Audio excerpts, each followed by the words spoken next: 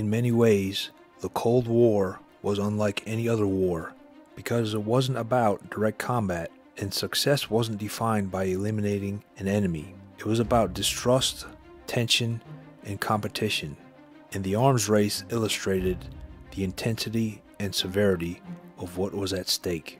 By the 1950s, both the United States and the Soviet Union were quickly building nuclear weapons, sending the message that each nation was prepared to use extreme deadly force if needed.